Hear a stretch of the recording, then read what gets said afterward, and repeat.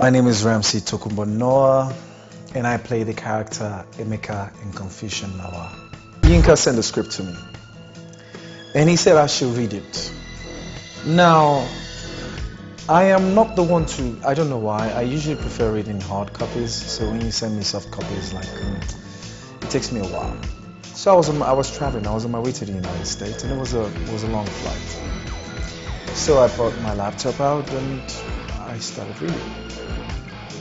And funny, I was totally engrossed that I finished the entire story before I touched down. Immediately I touched down, I got out of the airport, I went through immigrations, I picked up the phone and I called Yinka almost immediately and told him, dude, I'm in.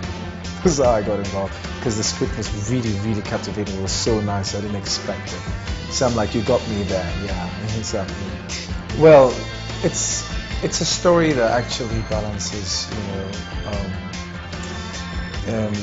both sides of the coin.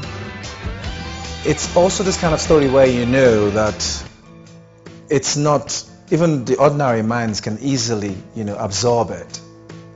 At the same time, it's still intellectual, and there's an equilibrium of our existence, our society in it, where you have a bit of the rich or the middle class, and then you have the low class, the poor class, so it actually teaches you morale of, both sides, whether you're the rich guy or you're the average guy, and if you're the street urchin, what usually goes on there and what goes on here, and then you bridge them or you put them together in your story and tell people how they connect, and then in the process there is a moral, learning from it in the end.